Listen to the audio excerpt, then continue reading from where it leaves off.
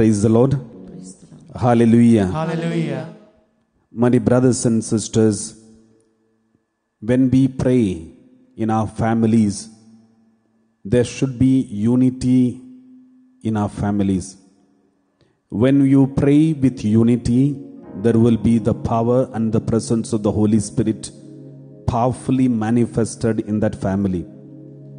The answers will be immediate and everyone will experience that blessing. We read like this, Acts of the Apostles, chapter 1, verse 14. We read like this. When the disciples were gathered together in preparation for the Pentecost, how did they gather together and pray? It is very clearly mentioned in the Bible. All these were constantly devoting themselves to prayer, together with certain women, including Mary, the mother of Jesus, as well as his brothers. All these were constantly devoting themselves to prayer, constantly united together in prayer. And then there was blessing of the Holy Spirit upon them.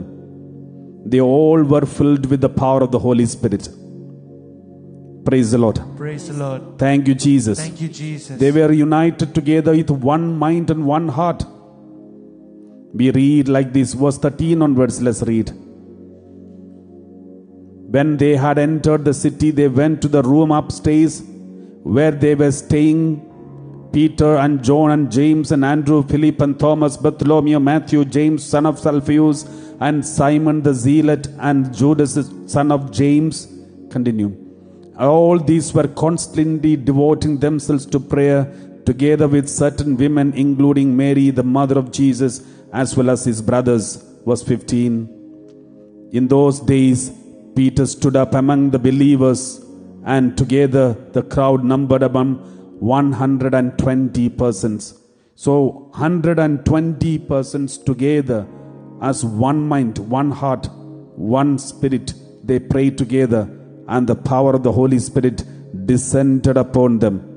There was no disunity, complications and conflict in them, and therefore their prayers were answered in a special way by the infilling of the Holy Spirit. Praise the Lord. Praise the Lord. Now let's all pray together in a special way, so that let there be unity and peace in our families. Let there be unity, sincere unity.